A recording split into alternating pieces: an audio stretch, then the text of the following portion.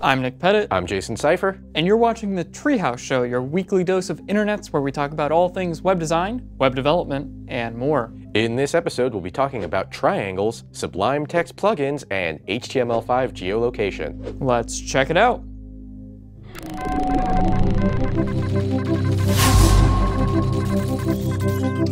First up, we're going to talk about using the HTML5 Geolocation API.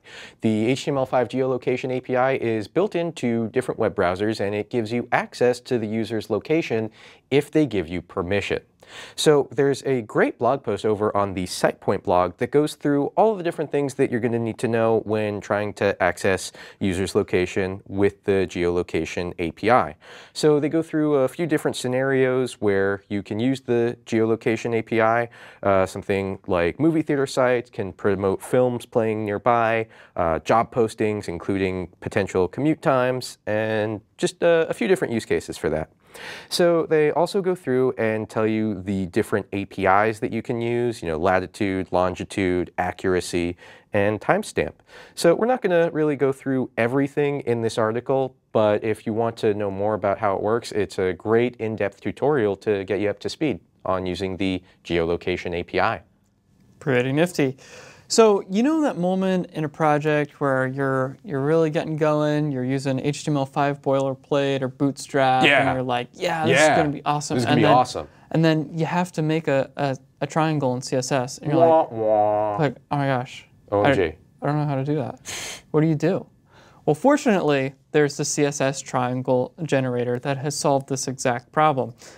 You can go ahead and check out the CSS triangle generator, and if you need a triangle that points upwards, to the right, bottom left, you get the idea. It will go ahead and generate the CSS for you over here. And you can even pick the color of the triangle, and it will adjust that. You can adjust the size. And if you need to support Internet Explorer, there's a little checkbox for it. Look at that. Boom. Wish it was always that easy. And you can even say if you want this triangle to be isosceles or scaling. Am I saying that right?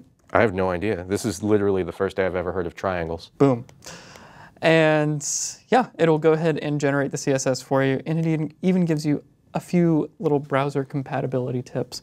So pretty nifty. If you need to make a triangle in CSS to go ahead and point to something in your application, for instance, or maybe you're making a comment box and you want a little triangle to look like a speech bubble in a comic book or something, this would be great for that kind of thing. So pretty nifty. Very nice. Next up, we got a tool called Framer. This is a prototyping tool that helps you build and test interactions for your website. Now, this doesn't use this doesn't use Flash or Quartz or anything like that. It's a good alternative to Quartz Composer and Keynote. So what you're going to use this for is going through and just seeing how the interactions work on a phone, or a mobile device. So they have an example here on the right side. There's a little Alcatraz island here with a pop-up. Click on that and it zooms out. So you can just kind of test and see how these different interactions work on the site. This is built for designers, and it's very, very easy to go through, edit the code, and see how things are actually going to look live. So you can get that at framer.js.com, and there's a ton of different examples on the site, and like I said, very, very easy to use. You're basically just editing a couple of files to try and produce these interactions and see what they're going to look like. That's really, really cool. I mean, it's good to have a tool where you can quickly prototype user experience, because a lot of time it's not just drawing out wireframes and figuring out the flow from one screen to the next. You actually want to see what the interactions and clicks feel like. Yeah. So it's nice to be able to prototype it quickly without actually building this huge application and then realizing, oh crap, this actually doesn't work at all. Right. Then needing to go back and retool it. Just give it a try first. Yep. Pretty nifty. So next up are the top 10 Sublime text plugins. This is a really nice blog post. I won't go through all 10 of the plugins, but there is one that I thought was particularly nifty here. It's for JS Lint, which is a JavaScript code quality tool put together by Douglas Crockford, a JavaScript expert.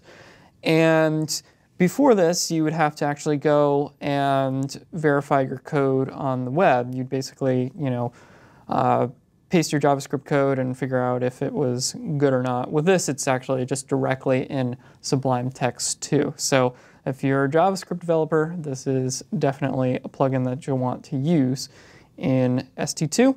There's, of course, 9 other really cool plugins, and, we don't want to spoil it, I guess. Yeah, don't want to give everything away here, but, if you're in Sublime Text 2 all day, it's really important to go ahead and customize it to your workflow because it's just going to make you that much faster.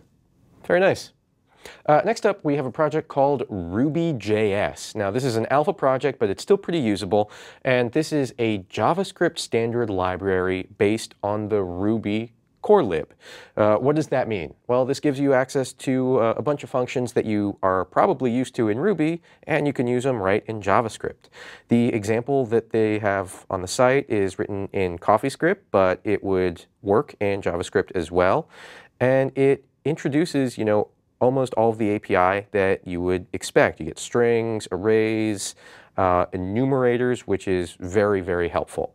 Now, one of the places that this would be a lot more useful is if you're going through and you're trying not to context switch too much in between languages that you're developing. So without mentally switching from Ruby to JavaScript, you don't have to go and look up some documentation for methods that you're probably used to using. And you can check that out at rubyjs.com. Pretty nifty. So there's this really cool article on CSS tricks, and of course, Chris Coyier that runs CSS tricks is a friend of Treehouse. And the article is called, "So You're Going to Start a Huge New Web Project."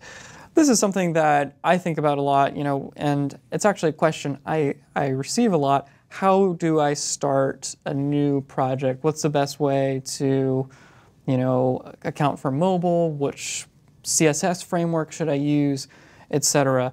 And Chris encountered this question when he was doing a consulting gig for a huge new website, and so he wanted to share what he shared with that company. And he said, you cannot neglect mobile, which I think is pretty obvious. Another thing that he said you should decide up front is if you're going to build a mobile-specific site or if you're going to use responsive design or some variation thereof. I thought that was a pretty good tip. Your content management system needs to be in good shape. Of course, that's important if you want to go ahead and do this work and then pass it off to the client so that they can go ahead and update the site on their own without having to bug you.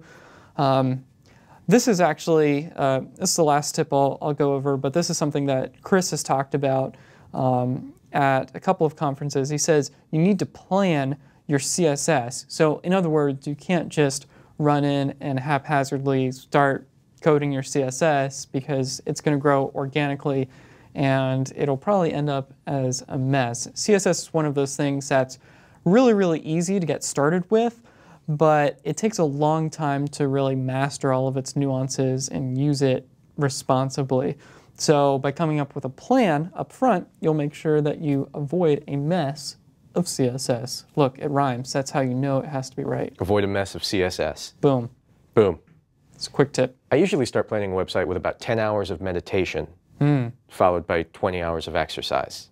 And then 5 minutes of actual work. Yeah, then you're done. Your site's good to go. Simple. Next up, we have a post over on the HTML5 Rocks blog on the Shadow DOM. Now, this is something that is not fully standardized, and it says the API is still in flux. But this is really, really interesting. So they're talking about web components here. Now, this is a new standard that essentially is for presenting different kinds of widgets on your site. Now, the problem that you would get is, if you have a script that's injecting some HTML and JavaScript and CSS into a page, well, some of your IDs and CSS selectors might conflict with something on the page, and that could just mess up a whole bunch of stuff. So the solution to this is something called the Shadow DOM, which is kind of like a DOM within a DOM. It's kind of like a CSS inception. It's just DOMs all the way down. Yeah, DOMs all the way down. So this tutorial over on HTML5 Rocks goes through, discusses what the shadow DOM is, how you're going to be able to use it in your pages, and what it's going to look like. This is a really long article, but it's really interesting. So go through it, and this is generally right now only available on the latest versions of Chrome, but it's something that's probably going to be used quite a bit in the future with, you know, all these websites interacting differently. No, that's actually a really good piece of advice. A lot of times I'll find that as soon as something gets implemented in Chrome or a WebKit browser, usually it's a pretty strong indicator that other browsers are going to follow suit. Yeah. Good to pay attention to that. Next up is OverAPI.com or OverAPI.com. And it's basically just a collection of cheat sheets for different languages and frameworks like PHP, jQuery, Python, JavaScript, and so on. So I can go ahead and click on one of these. So I'll click on Ruby. This is just for you, Jason. Oh, thanks, Nick. And it will come up with this cheat sheet. Wow, where I look can at that look cheat at sheet. all of the arrays and files and strings and things. Basically, all of the functions in Ruby. So I can go ahead and click on one of these. And look at that.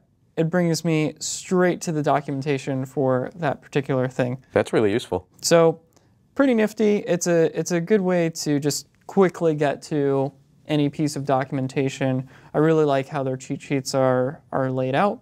And there's a ton of them. Yeah, they actually have quite a bit of them here. So it is pretty comprehensive, really, really good. You're unlikely to not find something here. Did I get the double negatives right there? I'm completely positive. They have a lot of stuff. Nice. It's good. You should check it out. Yeah, that's probably a good point to wrap up. Yep. Who are you on Twitter? I'm at NickRP. And I am at Seifer. Thanks so much for tuning in to this episode of the Treehouse Show. For show notes and more, check out our YouTube channel at youtube.com/GoTreehouse. And of course, if you'd like to see more videos like this one about web design, web development, mobile, business, and more, be sure to check us out at teamtreehouse.com. Thanks so much for watching, and we'll see you next week.